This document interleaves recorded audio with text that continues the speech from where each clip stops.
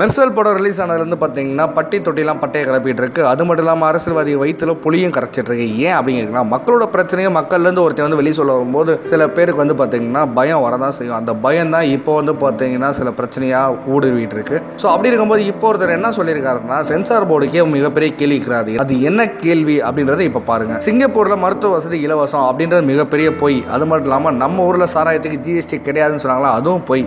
நம்ம ஊரில் சாராயத்துக்கு 58% ஜிஎஸ்டி இருக்குது. இதை வந்து பார்த்தீங்கன்னா ஆர்ஓ மதியழகன் தவறான கருத்தை எனக்கு கருதவில்லையா அப்படின்ற மாதிரி கேட்டிருக்காங்க.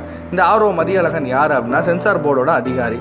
ஸோ சென்சார் போர்டு அதிகாரிகிட்ட சேகர் வந்து இந்த கேள்வி கேட்டிருக்காரு. இந்த மாதிரி பொய்யான தகவலுக்கு நீங்கள் எப்படி அனுமதி கொடுத்தீங்க அப்படின்ற மாதிரி. ஸோ இதெல்லாம் கேட்டுட்டு இருந்த நம்ம தளபதி ரசிகர்கள் என்ன பண்ணுவாங்க, அவங்களும் சில கேள்விகள் கேட்டிருக்காங்க. நாட்டில் எவ்வளோ பிரச்சனை இருக்குது, எவ்வளோ பஞ்சாயத்து போயிட்டுருக்கு, ஸோ இதுக்கெல்லாம் நீங்கள் கேள்வி கேட்கலையா, அப்போல்லாம் உங்கள் கண்ணு எங்கே சார் போச்சு அப்படின்ற மாதிரி இப்போ கேள்வி கேட்டிருக்காங்க தளபதி ரசிகர்கள். நம்ம ஊரில் ப்ராப்பரான மருத்துவம் இல்லை, நல்ல கல்வி இல்லை, அது மட்டும் இல்லாமல் பார்த்தீங்கன்னா அரசியலே நல்ல அரசியல் இல்லை, அதிகாரங்கள்லேருந்து எல்லாமே வந்து பார்த்தீங்கன்னா இப்போ ஏதோ நடந்துட்டு இருக்கு. ஸோ அதுக்கெல்லாம் நீங்கள் கேள்வி கேட்காம இப்போ மட்டும் என்ன சென்சார் போர்டுக்கு நேரடியாக வந்து கேள்விக்கிறேன். இதே சென்சார் போர்டு வந்து பார்த்தீங்கன்னா ரொம்ப ஆபாசமாக சில படங்கள்லாம் வெளியே வந்திருக்கும். அதுக்கு பார்த்தீங்கன்னா யூஸ் சர்டிஃபிகேட்லாம் கொடுத்துருக்காங்க. அப்போல்லாம் கேள்வி கேட்காம இப்போ மட்டும் கேள்விக்கிறீங்க எதுக்கு அப்படின்ற மாதிரி தளபதி ரசிகர்லாம் இப்போ கேள்வி கேட்டுருக்காங்க. நீங்களும் அவர்கிட்ட ஏதாவது கேள்வி கேட்கணும்னா தாராளமாக கமெண்ட்ல தெரிவிக்கலாம். இந்த விஷயம் உங்களுக்கு பிடிச்சிருந்துச்சுன்னா லைக் பண்ணுங்கள், மறக்காமல் ஷேர் பண்ணுங்கள். மேலும் சினிமா சம்பந்தப்பட்ட செய்தியை தெரிஞ்சுக்க சினிமா 720 சேனலை சப்ஸ்கிரைப் பண்ணுங்கள்.